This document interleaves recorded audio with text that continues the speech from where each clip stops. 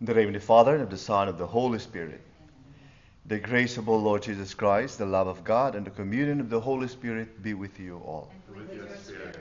Today we celebrate the feast of St. Ignatius of Antioch.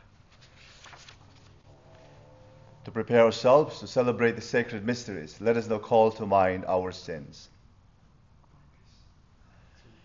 You were sent to heal the contrite of heart. Lord, have mercy. Lord, have mercy. You came to call sinners. Christ, have mercy. Christ, have mercy. You are seated at the right hand of the Father to intercede for us. Lord, have mercy. Lord, have mercy. May Almighty God have mercy on us, forgive us our sins, and bring us to everlasting life. Amen. Let us pray. Almighty ever-living God, who adorned the sacred body of your church with the confessions of holy martyrs, grant, we pray, that just as the glorious passion of St. Ignatius of Antioch, which we celebrate today, brought him eternal splendor, so it may also be for us an unending protection. O Lord Jesus Christ, your Son, who lives and reigns with you in the unity of the Holy Spirit, one God, forever and ever. Amen.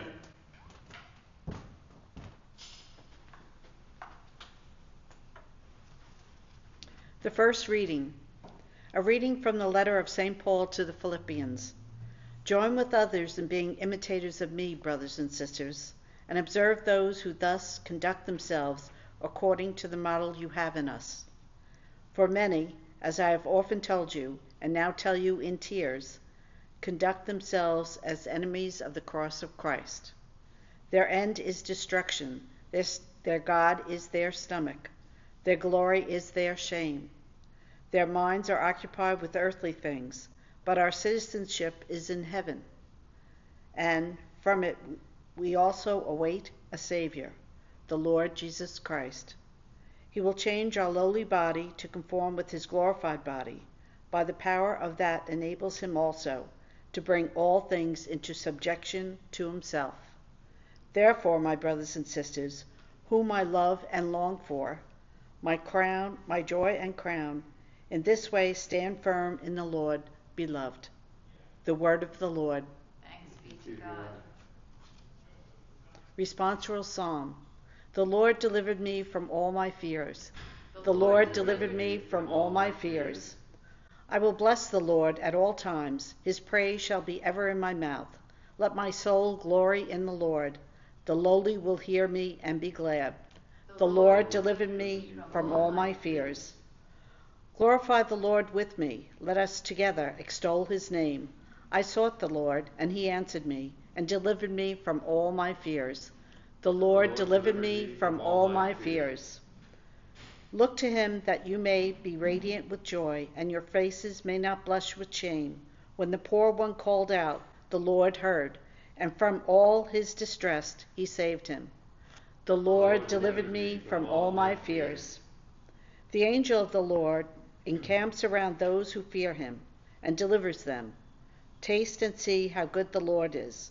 Blessed the man who takes refuge in him. The Lord delivered me from all my fears. Alleluia, alleluia. Alleluia. Alleluia. Blessed is the man who perseveres in temptation, for when he has proved, he will receive the crown of life. Alleluia, alleluia.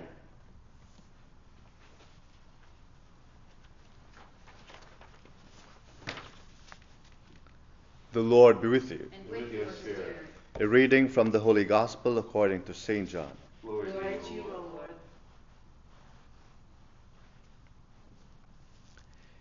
Jesus said to his disciples, Amen, amen, I say to you, unless a grain of wheat falls to the ground and dies, it remains just a grain of wheat. But if it dies, it produces much fruit. Whoever loves his life loses it, and whoever hates his life in this world will preserve it for eternal life. Whoever serves me must follow me, and where I am, there also will my servant be. The Father will honor whoever serves me. The Gospel of the Lord. Praise to you, Lord Jesus Christ. Today we celebrate the feast of St. Ignatius of Antioch, one of the Apostolic Fathers. Who are the Apostolic Fathers? It's a very prestigious title. They are the followers or the disciples of the apostles. In other words, they really met and listened and heard and saw one of the 12 apostles, at least one of the 12. They were disciples, they were followers, so they know exactly, they still have that link directly to Christ.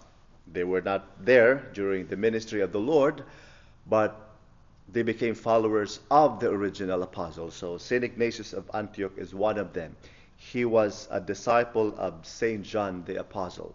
So he still has this very immediate link to the Lord. He was a follower of St. John. Now, St. Ignatius of Antioch was martyred, but in the way from Jerusalem to Rome, to be persecuted because he was condemned to death because of his faith, he took that opportunity to keep on writing. It's almost like now, social media updating your status. I'm here, I'm in travel right now, I'm having lunch. And St. Ignatius did that as well. So he kept writing letters to different Christian communities he knew. So he wrote all those letters. He used his time, traveling from, Jerusalem to Rome. He knew that he would already be facing his death, because that travel was actually kind of a death travel. He was already condemned to death, so he was being brought to Rome to be fed to the lions. But he used that time to write letters to many Christian communities. And as we always say, the blood of martyrs is the seed of the church. The growth of the church really has been contributed because of the martyrs, which leads us to the gospel today. Unless a grain of wheat falls to the ground and dies, it simply remains a grain of wheat. And we know that, by experience, a seed or a grain of wheat, there's so much potential in a wheat, or in a grain, or in a seed. But that potential will not happen if a seed or a grain of wheat remains a seed. The potentials of what it can be more than itself only happens if there's a transformation. In other words, the seed stops to be a seed. It ceases to be a seed. It is transformed. It becomes a plant. It becomes a tree. And by being transformed, it bears fruit. But again, otherwise, unless that seed is transformed, it is sown into the ground, there will be no fruit at all. It will remain just a seed. Same thing with our lives. Same thing with the church. As I said, St. Ignatius of Antioch and all the other Christian martyrs, they were the ones who really contributed to the growth of the church. People probably who were persecuting the church thought if we killed these Christians, that would be the end of these followers of the Lord. That by killing the followers of the Lord, everything will stop. They were mistaken, because as Christians were being martyred, many other followers of the Lord, many other Christians were strengthened and inspired. And because of that, Christianity just started to flourish and grow and bear much fruit. So in a sense, the church is that, the potential of the church. And each one of us is part of that, is part of that potential, is part of this. We are all grains in this church. But unless we are willing to be sown, and we're willing to break or die in the language of the gospel today, unless we're willing to die and be changed and be transformed, then nothing will happen with our lives. There is an 8-year-old kid who is very famous on YouTube. His channel is a very simple channel, but he has more than 25 million subscriber kids as well. I think also parents. Well, I hope also eventually, the YouTube channel of Our Lady of Lourdes would also have that. At least 1 million is okay with us. But this kid is 8 years old, 25 million followers. And as we know, as most of you know, there's money on YouTube. because as your video is watched all over the world and you get more and more viewers, you get all these advertisements and you get paid.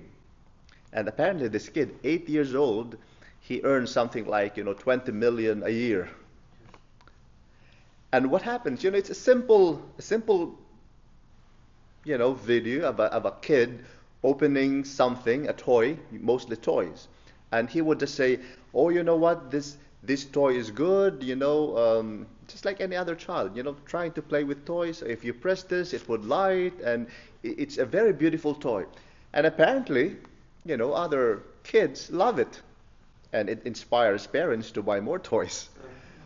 And that's how he started. But he did not start with 25 million followers immediately. I'm sure it started with just his parents following him and watching his videos. But one subscriber at a time. There's also a post that went viral. There's this young kid in the Philippines who posted on her YouTube. She created a YouTube account, and she realized there were already 2 subscribers. And she posted on her YouTube account, celebrating. She bought a bread, put like 2 matchsticks, and lit the matches. And she said, "Celebrating my 2 subscribers." That day alone, she garnered more than 100,000 more subscribers, simply because she posted that happiness of finally realizing, and actually the 2 subscribers apparently were his parents. But she was happy. She had 2 subscribers. Why am I saying this? Again, that's exactly what potentials are all about. Unless we're willing to start from being a seed and being transformed, nothing will happen with our lives. If we keep on saying, I'm just a seed, there's nothing really much. I only have 2 subscribers, really nothing much. We will never reach 1 million, 25 million subscribers. Same thing with the church. Same thing with our lives. If we insist and say, I'm just a seed, there's nothing, I'm useless, I'm nothing, I have no potentials, that is wrong. We all have potentials. What is essential is our willingness to grow and break away from that seed.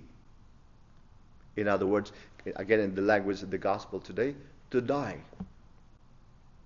To be transformed. Because we should never remain as we are. There has to be change. And that change for the better. And as we change for the better, again in the language of the gospel today, hopefully we bear fruits. Fruits for others. And we know we in our lifetime we die many times. It could be loss of jobs, it could be being seriously ill, it could be not passing, failing in any exams. There are many times that we die. But if we remain closed ourselves and stop living, we are just like a seed that does not grow. But if we learn from it, if we rise again, then we become like seeds, sown into the ground, and after being sown into the ground, dies and changes. And as it changes, it grows. And as it grows, it bears much fruit. Same thing with us, same thing with our lives. Let the experiences of deaths and dyings in our lives, of those many instances of deaths and dyings in our lives, be an opportunity for us to change, to grow.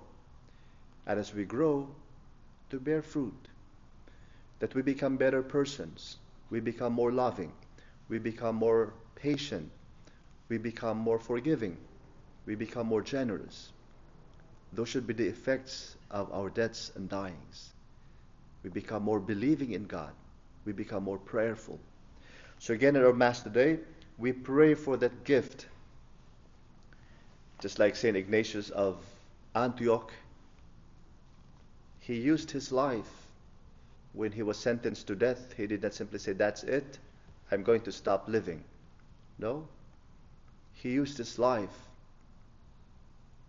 as a way of being transformed. That he knew that with his life and with his death, new things can emerge. New things will rise. Fruits because of his life and his death. Also for us, let us use our experiences of deaths and dyings as a way of being transformed. That as we rise again, we become better persons. We become more loving to God and more loving towards others.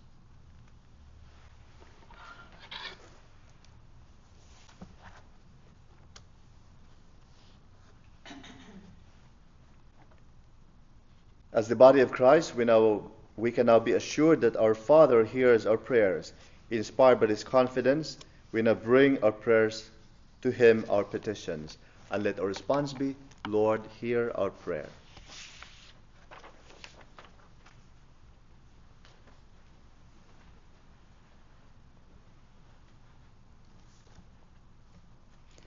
For the Church, may the Lord strengthen and protect each one of us, His servants. Let us pray to the Lord. Lord, hear our prayer.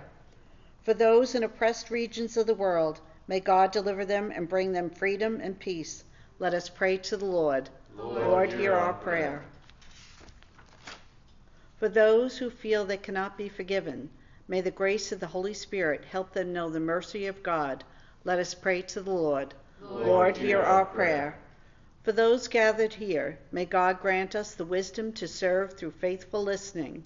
Let us pray to the Lord. Lord, hear our prayer. For those who are sick, especially baby Theodore, Emily Brown, and Dennis Donovan, may God restore them to full health. Let us pray to the Lord. Lord, hear our prayer. For those who have died from COVID, may they know the peace and joy of God's love through all eternity. Let us pray to the Lord. Lord, hear our prayer. For those who have also died from chronic illness, Karina, Dada, May, and Ray Gonzalez, may they know the peace and joy of God's love through all eternity. Let us pray to the Lord. Lord, hear our prayer.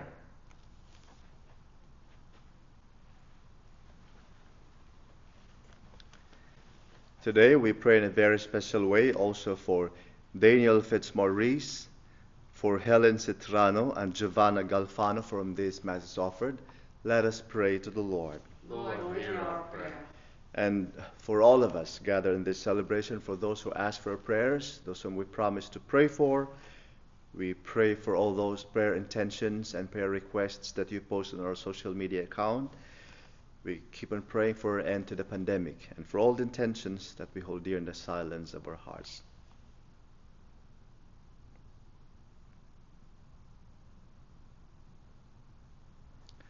Let us pray to the Lord. Lord, hear our prayer. Father of love and mercy, we humbly ask you to look favorably upon these, our prayers. We ask this through Christ, O Lord. Amen.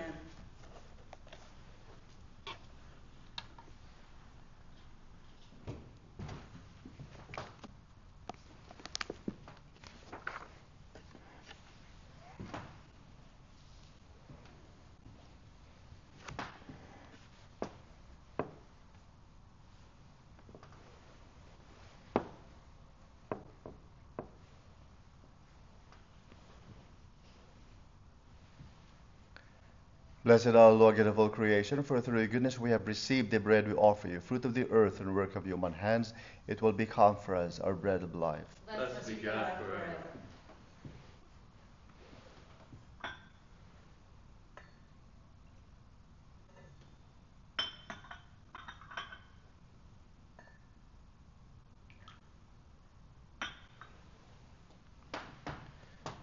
Blessed are the Lord God of all creation, for through your goodness we have received the wine we offer you, fruit of the divine work of human hands. It will become our spiritual drink. Blessed be God forever.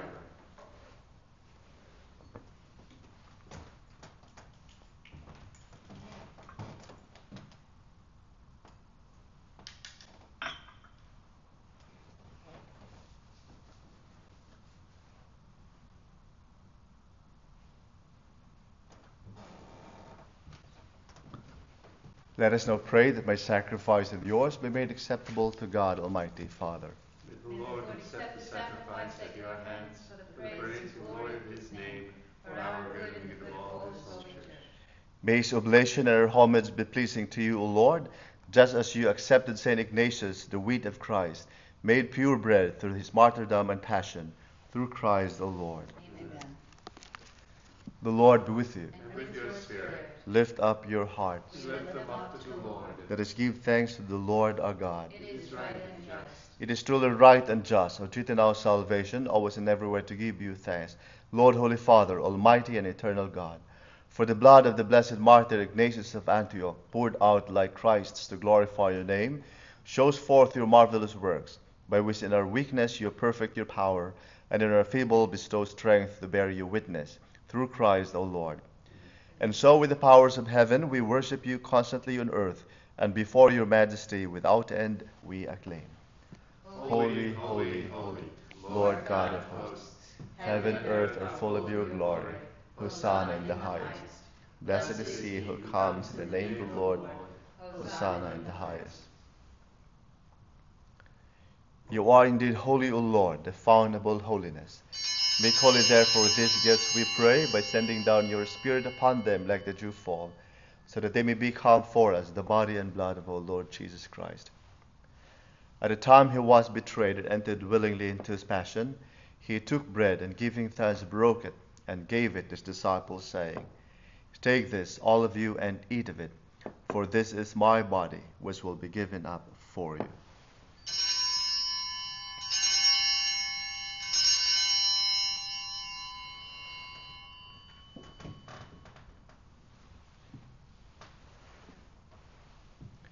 In a similar way, when supper was ended, he took the chalice, and once more giving thanks, he gave it to his disciples, saying, Take this, all of you, and drink from it, for this is the chalice of my blood, the blood of the new and eternal covenant, which will be poured out for you and for many, for the forgiveness of sins.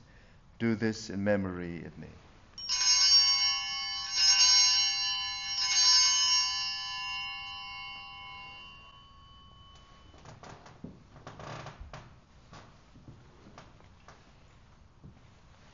The mystery of faith. We proclaim your death, O Lord, and profess your resurrection until you come again. Therefore, as we celebrate the memorial of his death and resurrection, we offer you, Lord, the bread of life and the chalice of salvation, giving thanks to have held us worthy to be in your presence and minister to you. Humbly we pray that, partaking of the body and blood of Christ, we may be gathered into one by the Holy Spirit. Remember, Lord, your church spread throughout the world, and bring it to the fullness of charity, together with Francis our Pope, John our Bishop, and all the clergy. Remember also our brothers and sisters who have fallen asleep in the hope of the resurrection, and all who have died in your mercy. Welcome them into the light of your face. Have mercy on us all, we pray, that with the Blessed Virgin Mary, Mother of God, with blessed Joseph, her spouse, with the blessed apostles, and all the saints that pleased you throughout the ages, we merit to be co-heirs to eternal life, and may praise and glorify you through your Son, Jesus Christ. Through him and with him and in him, O God Almighty Father, in the unity of the Holy Spirit, all glory and honor is yours forever and ever. Amen.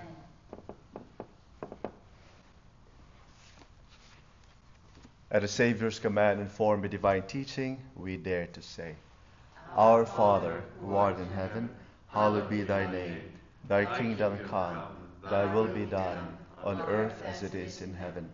Give us this day our daily bread, and forgive us our trespasses, as we forgive those who trespass against us. And lead us not into temptation, but deliver us from evil. Deliver us, Lord, we pray, from every evil, and graciously grant peace in our days, that by the help of your mercy we be always free from sin and safe from all distress, as we await the blessed hope and the coming of our Savior, Jesus Christ. For the kingdom, the power, and the glory are yours, now and forever. Lord Jesus Christ, who said to your apostles, Peace I leave you, my peace I give you, look not on our sins, but on the faith of your church, and graciously grant her peace and unity in accordance with your will, who live and reign forever and ever. Amen. The peace of the Lord be with you always. And with your spirit. And we greet each other with the peace of Christ. Peace to everyone at home.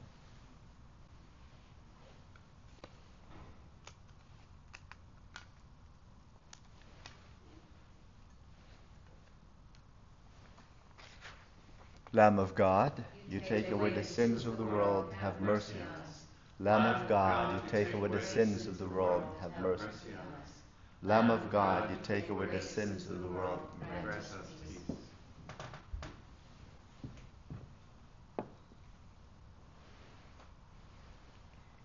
Behold the Lamb of God, behold him who takes away the sins of the world. Blessed are those called to the supper of the Lamb. Lord, I am not worthy that you should enter under my roof, but only say the word, and my soul shall be healed.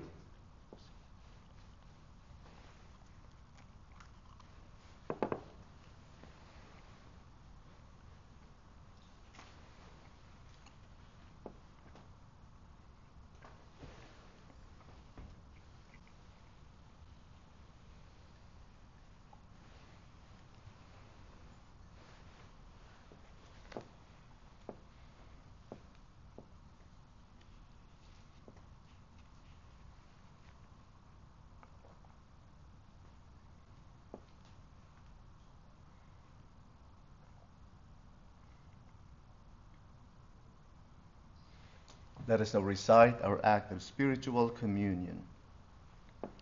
My Jesus, I believe that you are present in the most holy sacrament.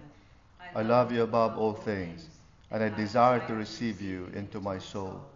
Since I cannot at this moment receive you sacramentally, come at least spiritually into my heart.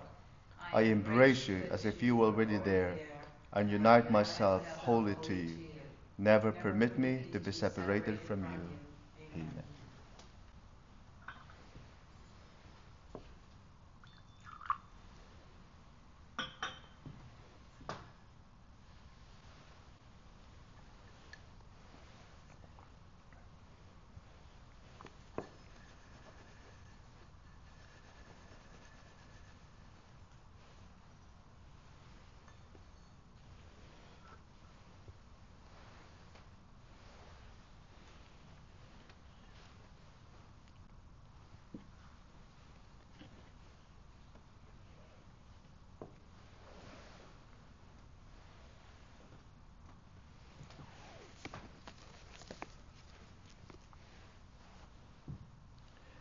Let us pray. May the heavenly bread we have received, O Lord, and the feast of St. Ignatius, renew us, we pray, and make us Christians in name and in deed. Through Christ, O Lord. Amen. The Lord be with you. With your spirit. And may Almighty God bless you all, the Father, the Son, and the Holy Spirit. Amen. Go in peace to love and serve the Lord. Thanks be to God.